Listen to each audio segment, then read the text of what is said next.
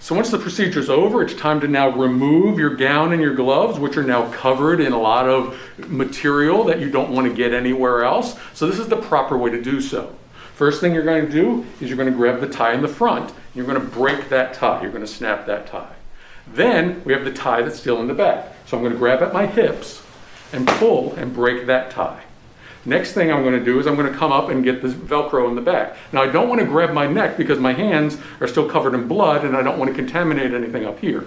So instead I'm going to grab my shoulders and pull that Velcro off. Now once I have it clear of my shoulders, I'm going to take my arms, pull it through, and I'm going to wind up the gown like this because I want to keep all the muck that gathered on this gown on the inside. So I'm going to wind it up and ball it up into a ball and throw that away.